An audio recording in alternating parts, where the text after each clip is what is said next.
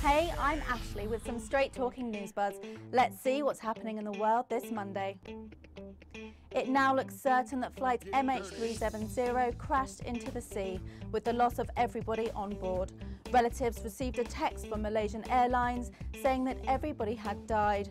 Search and rescue teams say they have spotted more floating objects in the sea. Russian troops have been getting up to mischief again, this time taking over military bases in Crimea. Ukraine has now decided to pull all of its military out of the area. Earlier this month, Russia grabbed the Crimea region after a vote, which the West says is illegal. The Twitter ban continues in Turkey. Ironically, the number of people using Twitter has actually increased, with people finding ways around the blocks.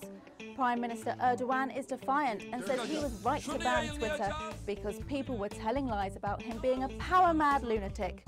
Great way to prove them wrong, Erdogan. Hundreds of soldiers have taken part in the new selfie craze. 16,000 troops from around the world were taking part in an exercise in Norway.